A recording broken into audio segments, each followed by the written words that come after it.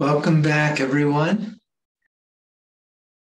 Let's just mention one question that's come in here and try to respond to that. One person said, we've been talking about the emotional aspects of attachments, and he or she was wondering if I could reflect a little bit on the social forces that complicate people's attachments. And I think it's an excellent question. And we are, of course, living in a social context where we are, these false beliefs are fed to us day by day and moment by moment. Just consider the impact of advertising in our lives, where so much effort is given to advertising by the people who produce and offer goods to us. We are constantly being bombarded with messages that we need this thing to be happy, or we need this thing to be successful. We see a picture of a very successful looking person driving a fancy car, and the underlying message, even if it's not explicitly said, is you too could be like this person by having this car. And so these messages are given to us constantly. I think of passing a magazine rack in the airport or something and seeing a magazine cover of Men's Health or something and thinking, oh, I should look like that. That's the ideal that's given to me. This is the physique that you will make you popular and attractive to others, and will be such a source of happiness to you. So those messages are constantly coming to us. We live in a society where materialism is promoted. And if you have these things or more of these things, or you have wealth and all of these things that wealth can give you, then you will really find happiness and fulfillment in life. So we're given pictures of people who are happy and enjoying themselves and stuff using a particular product. So we are subject to this kind of advertising, these constant bombardment of messages that are coming from the culture, that are coming from our peers and from our generation. We have constantly receiving messages that this is what you should desire. This is what you should aim for. This is what will bring you happiness and fulfillment in life. So these attachments are just not things that just originate with us. They are the assumptions that surround us in society, and so it's very easy for us to buy into them and to think that climbing the ladder to success is the thing that will bring us ultimate fulfillment and joy and happiness. But the first step in getting free from these disordered attachments is to realize that these are false beliefs, and that when we put our trust and confidence in any external thing, we are on shaky ground, and we can easily find ourselves in bondage to that thing that the world has convinced us is so essential to our happiness and well-being. I'd like to talk a little bit in this session about when we come to recognize these disordered attachments underlying our fears, our anger, our resentment, our jealousies. What do we do about them? How do we get free from them? And before I do that, I'd like to tell you a story a story about myself and my own discovery of an attachment.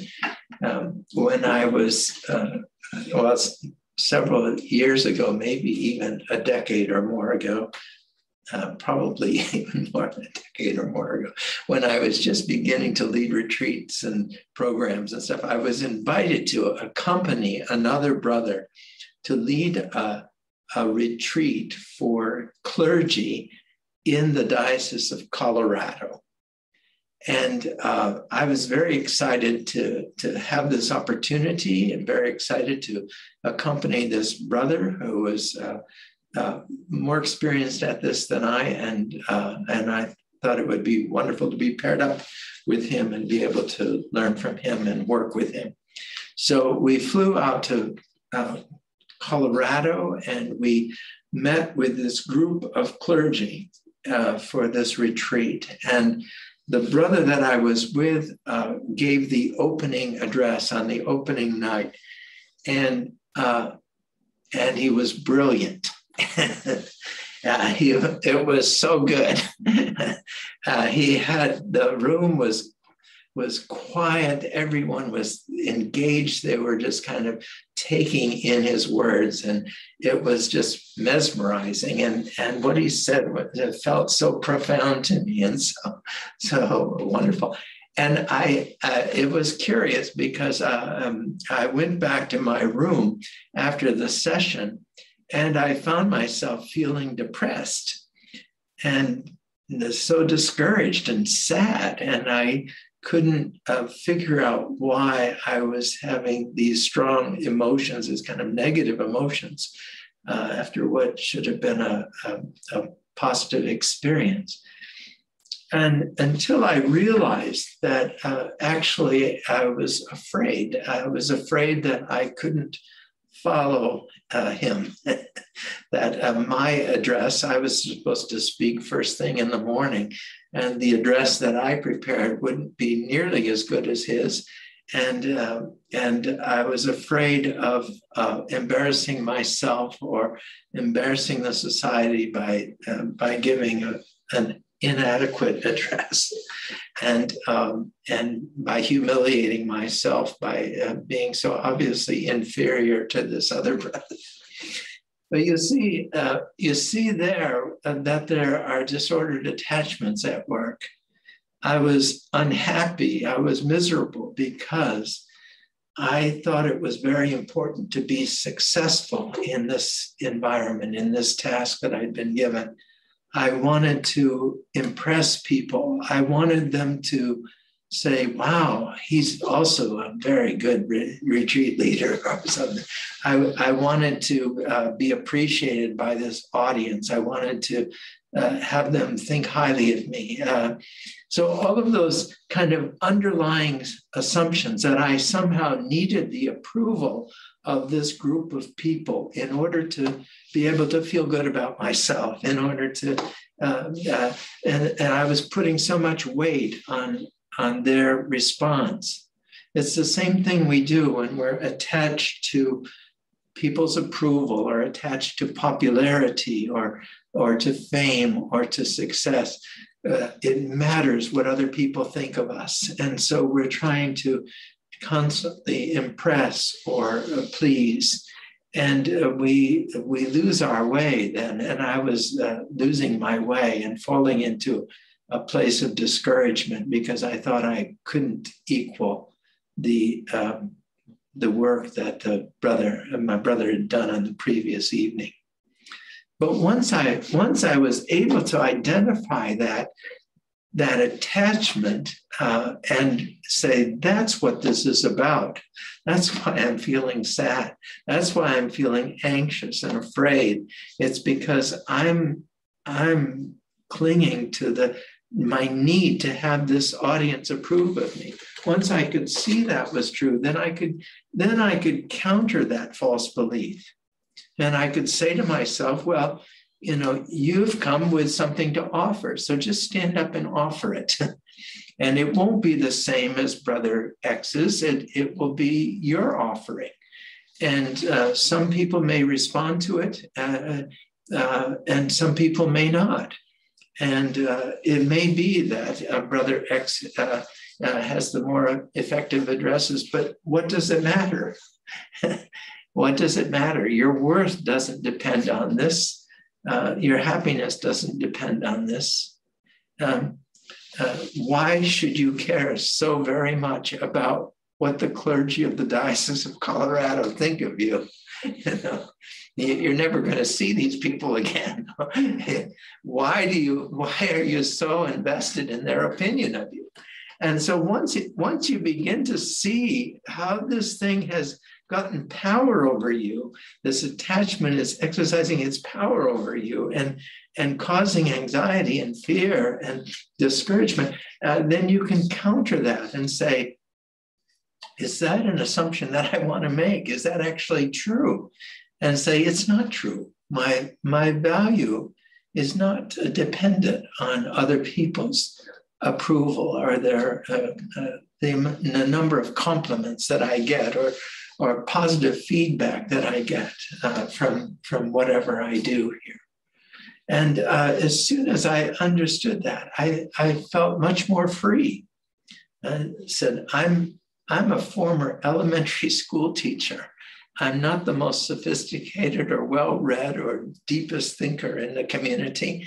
And I just have to get up and tell what I'm thinking of and as the way I would tell it, you know, not try to be someone else or try to measure up to someone else.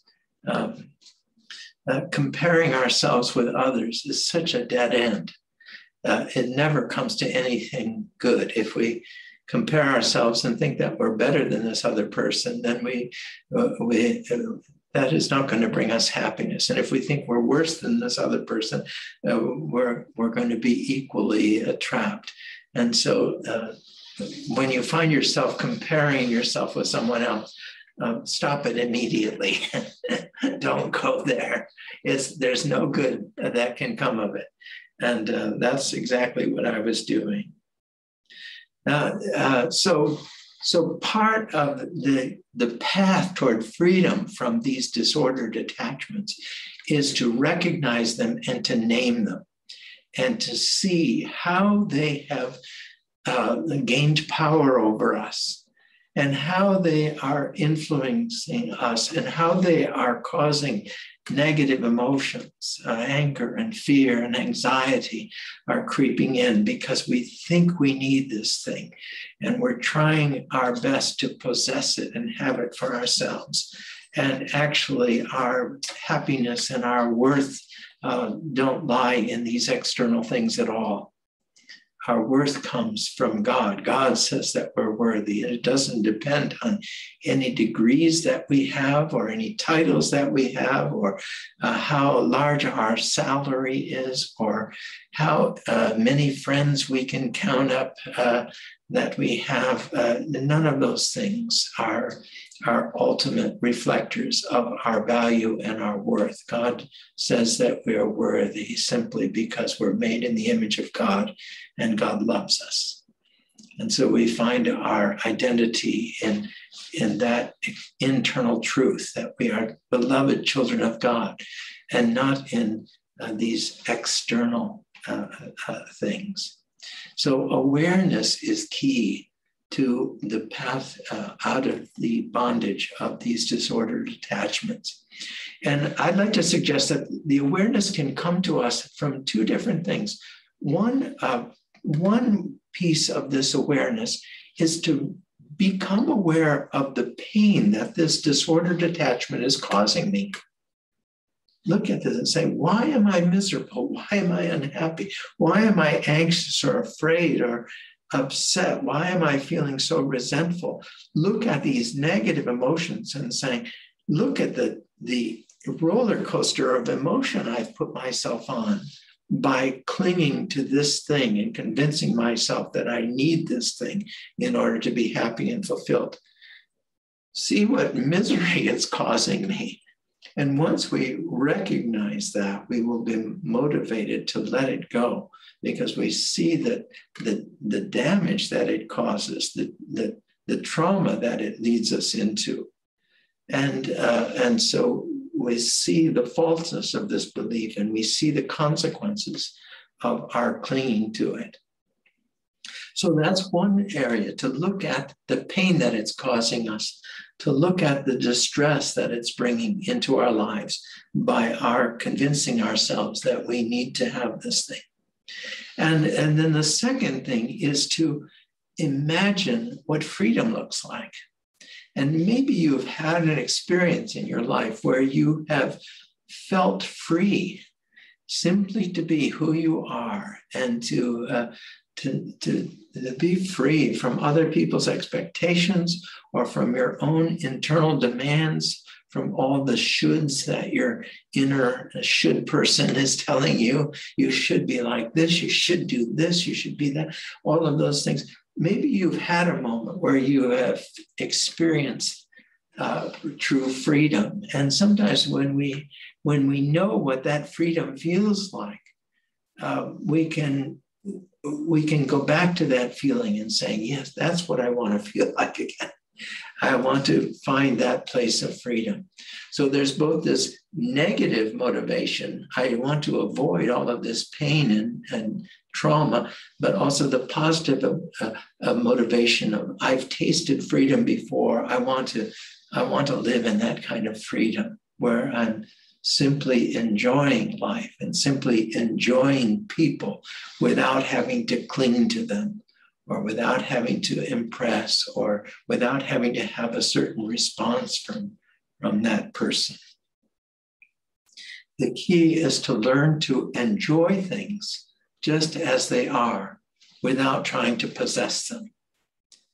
And so this friendship that I have, when I'm with this person, I thoroughly enjoy them, but I don't need to possess them. I don't need to have a certain response from them.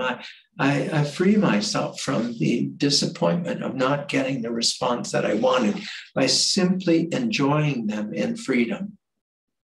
In our rule, in the chapter on friendship, it talks about this. It says, this is chapter 42 of SSJE's rule, The Graces of Friendship. It says, where the Spirit of the Lord is, there is freedom. So we shall seek to let go of possessiveness and extend this freedom to one another. We try not to possess a friend in community and say, that's my friend. He spends time with me, I spend time with him, and to the exclusion of the other brothers. I want to possess this person. So we have to have, the rule says, we have to have the freedom continually to release our brother for relationships with others. Just as in those dances in which the movements constantly weave fresh links between the dancers. I think is a wonderful image, and I've come back to that image time and again. You know, these kind of dances where the partners, the people in the dance are temporarily joined to this person, and then they let go and they take this person in hand, and the dancers weave among themselves. But no one stays exclusively with their partner, but is willing to take the next person and let go of this person for the dance to flow and move. And so in our human relationships, when we insist on clinging to a person, maybe we feel jealous or threatened if we see someone else spending time with this person that we want for our own particular friend. So we lose our freedom and our ability to enjoy the friendship because we're constantly worried about losing our status with this person, as if having this person's approval and attention was so important to us that we couldn't live without it. We have to learn to enjoy the diversity of people rather than cling to this one person. To say, I'm with this person now and I'll enjoy that. But if that person goes off with someone else, then I will be with this person and I'll enjoy them. And I'll just be present with whoever I'm with. And I'll enjoy their presence without trying to control or to possess or to cling. And so we can learn to develop a kind of wider and broader palette, enjoying all kinds of things in life and all kinds of people in life without necessarily having to possess them or control them. Our happiness doesn't depend on this attachment. So if your attachments have caused you suffering and sorrow, that's a help to understanding, to seeing the truth of this false belief and to letting go of it. And conversely, if at least once in your life you've experienced the sweet taste of freedom and the delight that a life that lived in unattachment brings, that too can be a help. So the positive help of imagining freedom, the kind of more negative help of recognizing pain and distress that's been brought into our life. Seeing the kind of suffering that has come by overvaluing one thing. When we listen to an orchestra, we have to be open to the many sounds. If we focus on just one sound, we won't be able to take in the diversity and beauty of the orchestra. And so, it's a matter of awareness and how do we get to this awareness? I think it's by paying attention to what's happening interiorly to us, noticing these negative emotions that come up, being able to identify their connection. Why am I feeling so distressed right now? Recognizing that this false belief has imprisoned me and captured me, and that I'm actually in bondage now, and I've lost my freedom to just simply enjoy. So contemplate the ideas in your head, your habits, the ways that you tend to go in your mind, and the way that you interpret the things that happen to you, and what you tell yourself about what has just happened. You know, if you see your friend making a date to go out with someone else, and the message that you tell yourself is, oh, I'm going to lose this friend. He's going to become her friend, and he'll have less time for me. And if I'm telling myself this narrative, I will soon slip into this kind of bondage. So spend time observing your inner topography. What are you feeling? What are you thinking? How are your feelings and your thoughts related? How are these thoughts and this interpretation causing these feelings? And see if I can begin to imagine a different way, see the situation or see the other person or see this thing that I think I need so badly in a fresh light. So it requires some reflective listening and paying attention to our inner lives. You might remember, if you've read about the Desert Fathers, that one of the practices was when a young person came out and wanted to live as a hermit in the desert, they were often assigned an elder to accompany them and to train them in the life. And one of the things that was asked of the young person is that he would go frequently and regularly to the elder to which he was assigned, and that he would, as they called it, manifest his thoughts. In other words, he would say, here's what happened today, and here's what I was thinking, and this is what the feelings that came up for me, and this is what, and the elder would help him sort through those things and to recognize what was true and of God and what was not true and was not of God, and help him find his way through that. And so that manifesting our thoughts sometimes to another person, or to a spiritual director, or to a priest or a clergy person, or just to a good friend who we trust and who has some insight, might be a way of helping us understand these forces within us.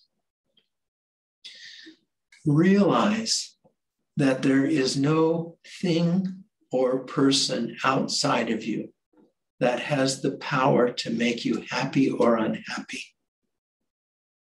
It's only you that decides to be happy or unhappy.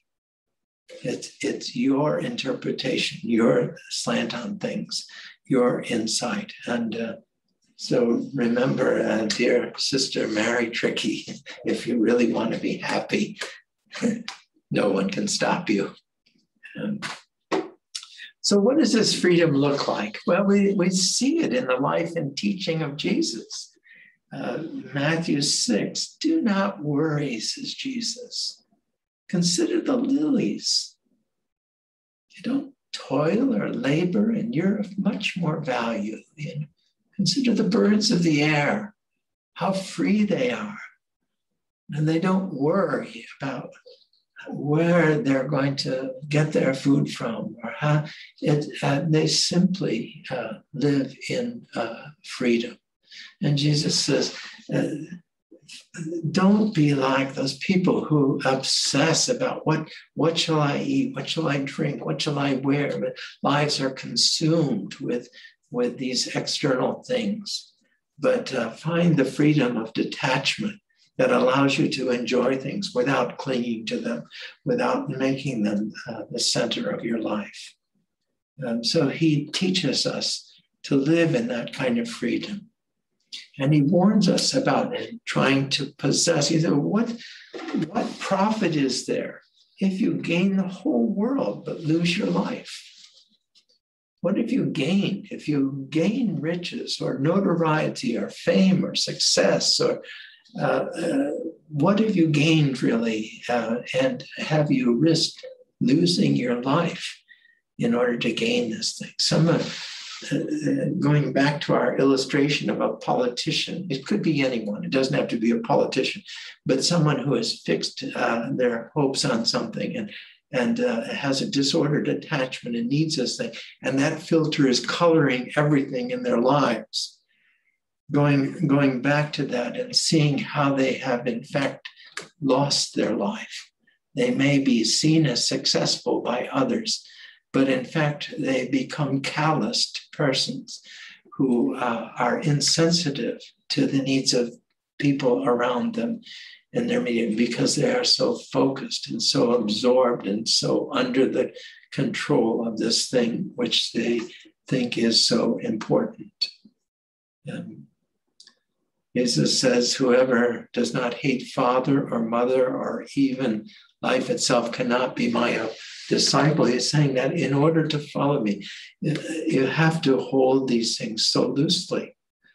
And of course, this is a Palestinian way, Eastern way of emphasizing a point by saying whoever does not hate father and mother. Jesus is not encouraging us to hate our father and mother, but he's saying you can be so attached even to your parents and to their opinions and to their desires that you lose your freedom.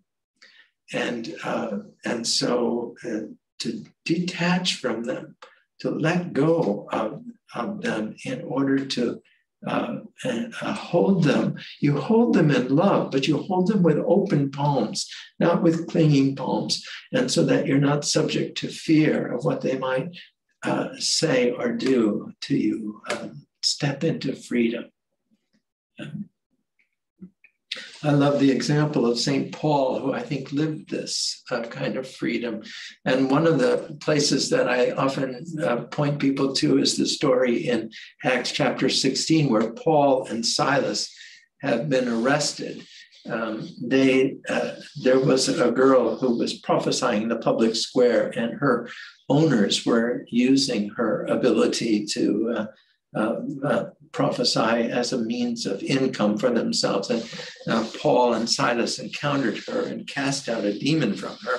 And so these people lost their source of income. So they stirred up the crowds against Paul and Silas, and the crowds began to beat them and shout at them and harass them. And then the authorities came and arrested them, beat them more. In fact, they received the 39 lashes and then were thrown into a prison and put in chains. And then we read this remarkable verse. After all this has happened to them, we read, at midnight, Paul and Silas were singing hymns and praising God. And we say, what gives a person that kind of freedom to be able to rejoice in God even when they are in such terrible circumstances? And I think it's because Paul has discovered the secret of freedom, knowing himself to be loved by God. He's absorbed the truth that he expresses in Romans chapter 8, that nothing in heaven, nothing on earth, there is no force, there's no person, there's no circumstance that's powerful enough to separate him from the love of God. He says nothing will separate us from the love of God in Christ Jesus. And so he knows himself to be loved. He knows himself to be a beloved child of God. And if he's hungry, or if he's shipwrecked, or if he's in difficult circumstances, or if he's persecuted, or if he's mocked, or if he's ridiculed, or if he's beaten, or if he's thrown into prison, none of these things can touch this identity that he knows himself to be loved by God. And he is thoroughly convinced that nothing can separate him from the love of God. Nothing can change the fact that he is a beloved child of God. And he lives out of that identity. His identity isn't rooted in external things. He writes to the Philippians and he says, I had it all once. I was from a prestigious family. I was born a Hebrew of Hebrews of the tribe of Benjamin. I had a fine education. I had the best education. I was educated as a Pharisee and taught by knowledgeable people. I had status in the community. I was a persecutor of the church, and people looked up to me. They admired my zeal. They praised me for what I was doing. I had all of these things. I had family and education and success and a reputation, a good reputation, and the admiration of others. I had all of these things. And then he turns out a verse later and he says, but all of these things I count as refuse. I count them as loss.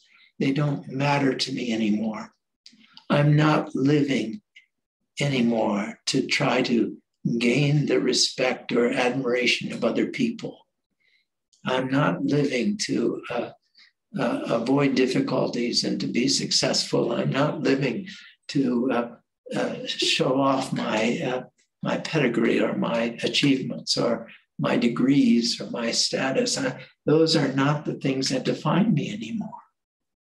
I count them all as loss for the sake of knowing Christ, being found in his love. And I think it's that freedom that he has. And that's what he encourages in his letter to the Galatians. He says, for freedom, Christ has set us free.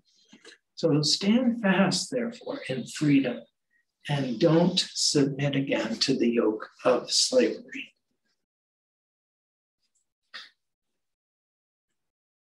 I have a quote. This is a quote from St. John Chrysostom, a portion of a sermon of St. John Chrysostom. He says, tell me, what are we to fear? Is it death? But for me, life is Christ and death is gain. So tell me, is it exile? The earth is the Lord's and all that it contains. Is it the confiscation of property? We brought nothing into this world, and it's certain we can take nothing out of it. I have nothing but contempt for the threats of this world. Its treasures I ridicule. I am not afraid of poverty. I do not crave after wealth. I am not afraid of death. And I do not seek to live except it be of help to you. So I simply mention my present circumstances and call on you, my dear people, to remain steadfast in your love. Do you not hear the Lord saying, where 2 or 3 are gathered together in my name, there I am among them? Where will he be absent? For where will there not be 2 or 3 bound together by love? I have his pledge, so I do not have to rely on my own strength. I cling to his promise. It is my staff, my security. It is my peaceful harbor. Even though the entire world be in turmoil, I cling to this promise and read it. It is my rampart and my shield. What promise is this? I am with you always, even to the end of time. Christ is with me. Whom then shall I fear? Let the waves rise up against me, the seas, the wrath of rulers. These things to me are mere cobwebs. And if you, my dear people, had not held me back, I would have left this very day. I always say, Lord, your will be done. Not what this person or that person wishes, but as you wish. This is my fortress. This is my immovable rock. This is my firm staff. If God wishes this to be, then so be it. If he wishes me to be here, I thank him. Wherever he wants me to be, I thank him. So you see the kind of freedom that he's expressing here. I don't have to be successful or popular or famous or wealthy. The only thing matters is that I belong to Christ. And Christ has promised to be with me always. And I know that nothing can separate me from his love. And so I can live in complete freedom. And I can even experience the waves and torments of life and the ridicule of others and the threats of the authorities. I don't worry about those things because I'm held by Christ and he's promised never to leave me. And I know I will never be separated from his love. I went on a retreat once as a Jesuit retreat center. There were a number of us on this retreat, and we had lunch in the cafeteria of the retreat center, and there were several older Jesuits residing in that place. And there was one in particular who caught our eye. Everyone on the retreat remarked about this. There was an old Jesuit who would come into the dining hall, and there was just something about him. He kind of glowed. And we talked with one another about it. And finally, someone worked up the nerve to go up to him and to introduce themselves to him and say, you know, we've noticed something special about you. There's a kind of an aura of joy and freedom and peace about you. And what is it that, what's your secret? kind of.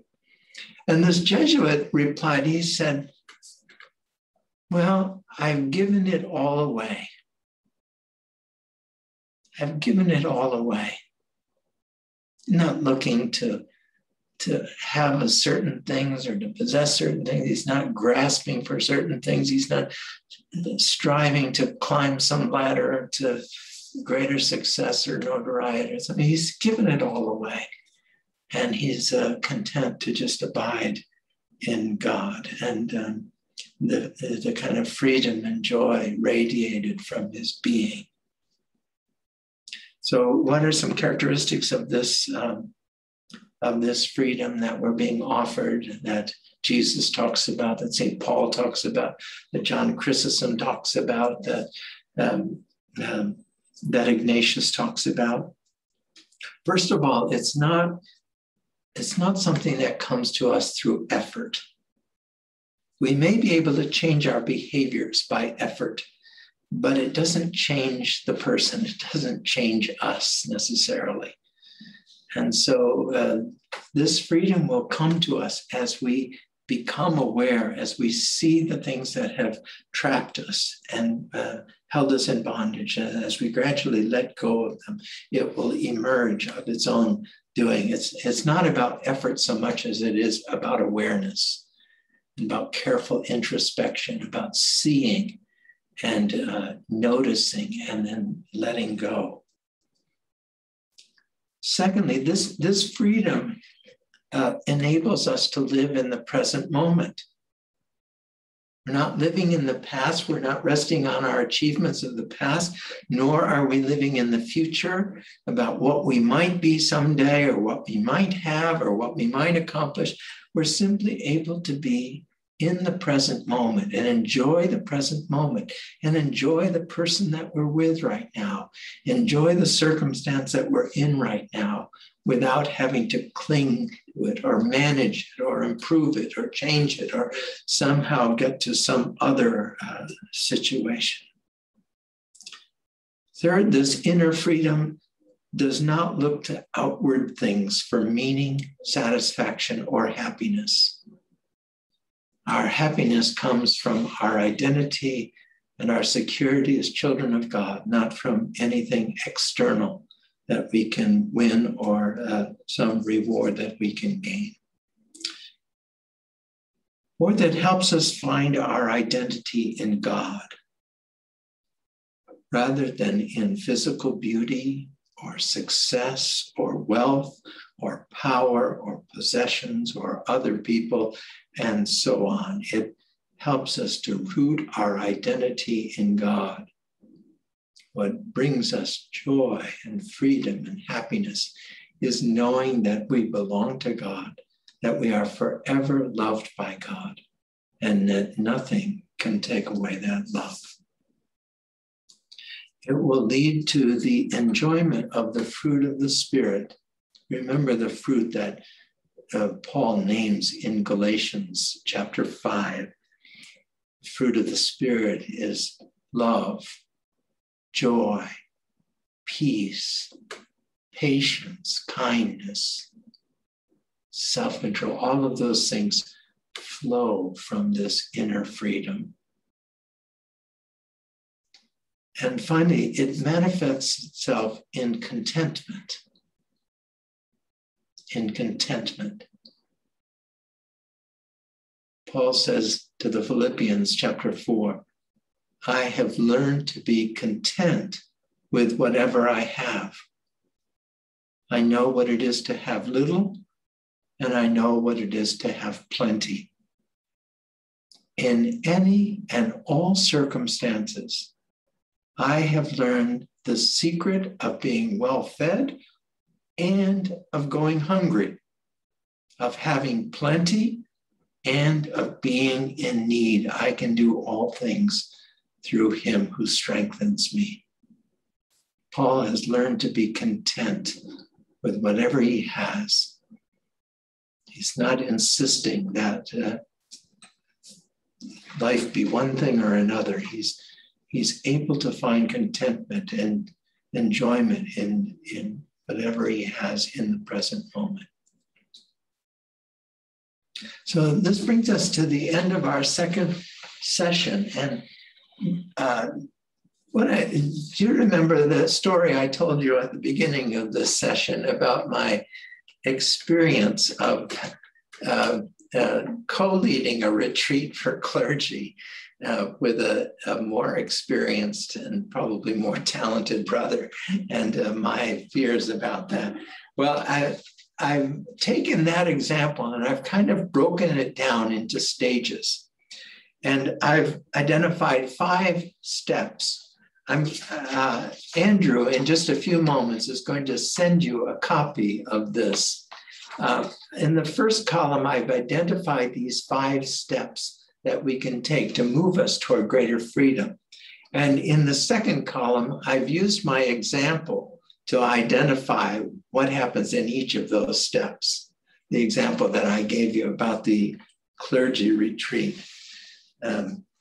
So the first step is to identify the emotion and the circumstance that has prompted it. So what am I feeling? And where are these feelings coming from? What's just happened? What did that person say? What happened to me? What did I experience? And what emotions rose out of that? Identify the emotions and try to identify the circumstance that brought them about. So am I feeling anger? Am I feeling jealousy? Am I feeling disappointment? If I'm feeling resentment, where is that coming from? What circumstances prompted it? What words or actions have come about that have prompted these feelings? And then step 2 is to explore the emotion. Look more closely at the context and search for the cause. Really try to get what I envision is kind of picking up a thread and following it back. So you recognize the emotion and what you're feeling and the distress it's causing you, but you follow the thread back and say, where does this thing link to? Where did it come from? What caused it? The third step is to identify the cause more deeply and identify the attachment. What is it that I'm attached to? What is it that I think that I'm not getting, or that I should be getting, or that I want to get that I'm not getting? Or what is it that I'm getting that I don't want to have? Or what is it that's attached to this? And to really explore my inner thoughts and feelings to see what it is that's triggering this response. And then step 4 is to challenge these negative feelings and their underlying causes. So to talk back to them and say, wait a minute, I'm assuming that the opinion of these Colorado clergy actually somehow affects my worth as a person. That I'm going to challenge that assumption and challenge that belief. It's not true. And what is the truth about who I am and where my value and worth come from? They don't come from the Colorado clergy. They come from what God says about me, and from my relationship as a child of God. And then step 5 is to affirm the truth about myself and others, and notice the feelings of freedom that come with this truth. And the truth shall set you free. Once we see the situation and we see the false assumptions that we've made, and we recognize the truth about ourselves, that it doesn't depend on all of these external factors, we can experience this flood of freedom and embrace the freedom that comes.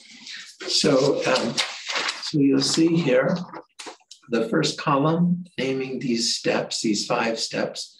The second column, how I went through this in my own experience, the example I gave you.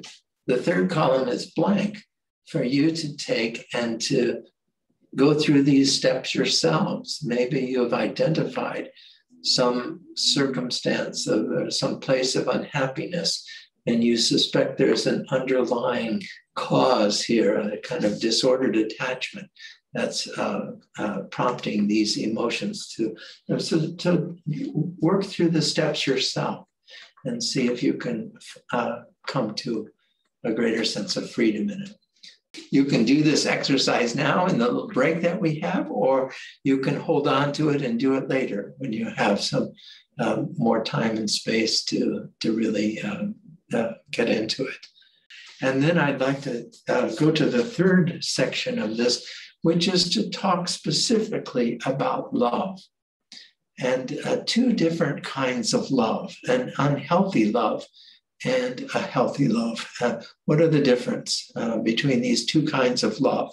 And how does this whole concept of attachment, disordered attachments, affect our relationships with other people?